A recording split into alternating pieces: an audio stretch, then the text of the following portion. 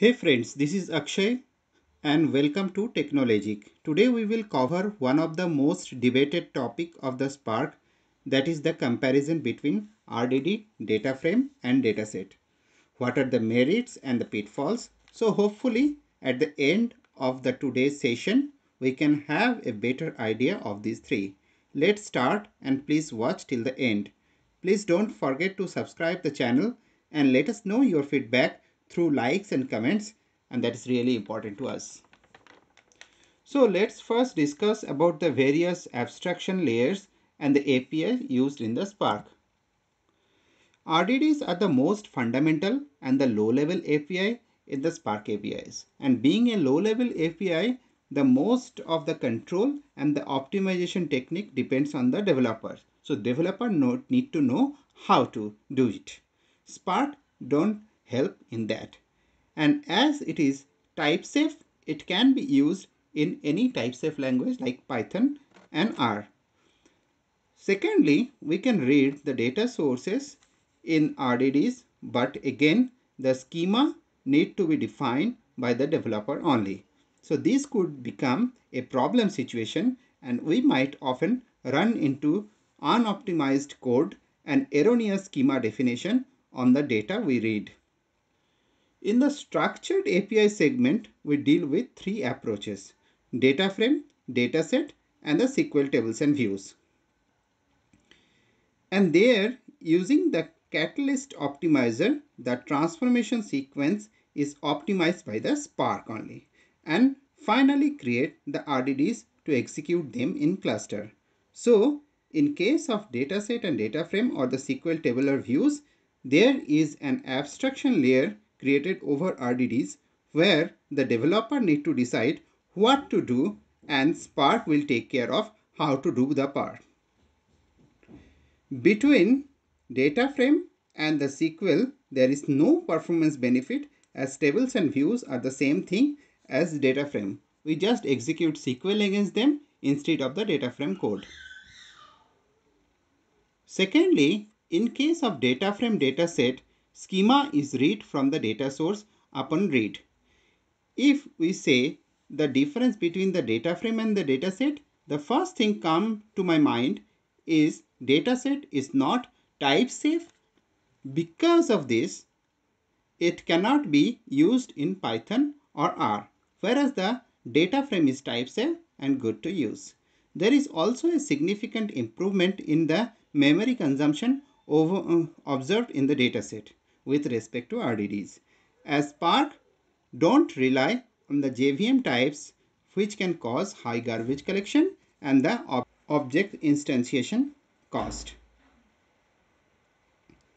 Now let's discuss about the structured API execution. When you write a data frame or dataset or the SQL, Spark first convert it into a unresolved logical plan, where the set of expressions are converted to most optimized version. It is called the unresolved because the code could be valid, but the source tables or views or the columns it refers may not exist. Then Spark use a catalog because that is the repository of all tables and the data frame information to create a resolved logical plan. Then optimizer create the optimized logical plan, like if you have written filter after join, then it optimizes it to first filter the data. Then it generate different execution strategies and compare them using a cost model and produce the best physical plan.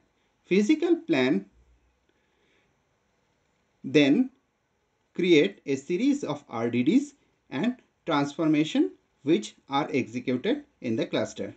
Let's check an execution plan in the Databricks. Okay, so first thing I will create a data frame using the spark.read.txt, and I will use the sample readme.md file and just run it. And I have created the text file df. So if I see the data, so I can have the lines like this. So let's take this line and let's filter the data. So I have just first sorted according to the column, and then I just filter out this line only. So this is a not a good method, right? So I, as a developer, I can often do this kind of mistake. So let's check the explain plan of this. And let's compare with the same kind of operation, but this time the filter first. So if you just see both the execution plan, I can see in both of the cases, just notice this part, the filter operation is put to the file scan operation. So in both the cases, wherever way you have written, the filter is put at the file scan time. So this is the optimization we are talking about, what is done at the in the case of DataFrame, as we are using the Python code. We cannot use the data set. Thank you so much for watching this video. If you love this video, please like and comment on it, and please share with your friends. Don't forget to subscribe and press the bell icon.